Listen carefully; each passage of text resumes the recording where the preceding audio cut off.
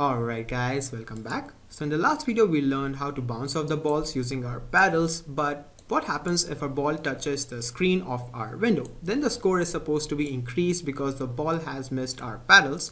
So what we are going to do is we are going to write the code that will say if the ball touches or bounces off the right or the left hand side, then you're supposed to increase the score. And we've also already written the code. And we have already written the code for bouncing of the balls from the left hand side and the right hand side. So we are just going to increase the score when the ball bounces off the edge of our screen.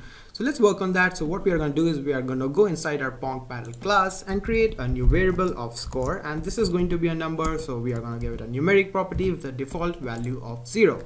Then we are going to go to our code where we have written the statements or the if conditions for bouncing off left and right, and this is where we need to increase our score. So this code will execute, or this condition will be true when the ball bounces off the left hand side of our window, and this statement will be true when the ball bounces off the right hand side of our window. So we are going to break this if condition into two statements, and then we are going to increase the score. So this will be true if the player 1 misses, and this will be true when the player 2 paddle misses.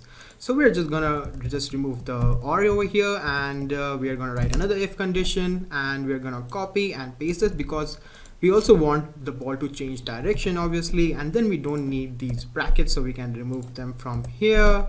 And also from this if condition, make sure everything is formatted properly. Alright, so what we are going to do is now whenever a ball touches the left hand side, so let's actually write another if condition or another comment over here, not an if condition, bounce off right. So I'm just going to copy this and paste this over here, bounce off right, and I'm also just going to add and increase the score. Alright, so what we are going to do is we are just going to write self.player1, and we need to increase the score of the player 1. That's why we are writing self.player1, and then we need to increase the score by writing plus equals to 1. So this will increase the score of player 1 by 1, and then we can just copy and paste the same over here, but instead of player 1 we need to do it player 2. And now we need to hook up the score to our pong.kv file. So if you remember, our 0 and 0 are being shown by these two labels that we created in our very first video, I think.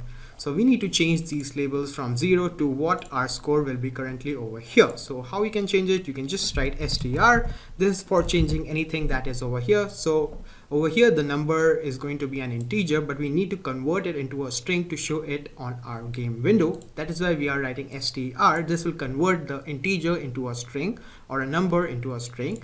And then we can just write go root.player1.score. And then we can just copy and paste this into our second statement over here, and instead of player 1 do player 2, and then let's run our main.py file to see if it works. And let's reload it because the ball's trajectory is a little bit weird. It's again weird, so let's reload it. Alright, so this one looks good. If we miss our ball, okay, we didn't miss this time. Maybe I'm just too good at playing it. Alright, so now when it's hitting the wall, then it's increasing the score by 1, but actually the score is supposed to be increased in the opposite direction. So for example, the ball is going from here, and if this player misses, then the one score is supposed to be increased over here. So let's fix that. Let's go to pong.kv file, and instead of player 1 over here, we're going to write player 1, and instead of player 1, we're going to write player 2, and that should be good enough. So let's reload it and see if it works. Let's reload it again. The trajectory is weird. Alright, so let's see if we can miss the ball. Alright, so this score is being increased instead of this one. So currently our Pong game is pretty complete. Obviously there are like some bugs of this game, but this course or this video series is not about game development. This is more about Kivy, and I think we have covered the basics of game development using Kivy pretty well. So what we are going to do in the next video is that we are going to convert this desktop application into an Android application, and if you find any kind of bugs, feel free to like fix them yourself. I'm pretty sure you have enough information with what we have talked about to fix it yourself, but if you can't, feel free to add it in the description or anywhere you want, and I'll try to answer it as best as I can. Anyways guys, this is pretty much it for this video. I'll see you in the next one where we'll be converting this desktop application into an Android application. So yeah, I'll see you over there.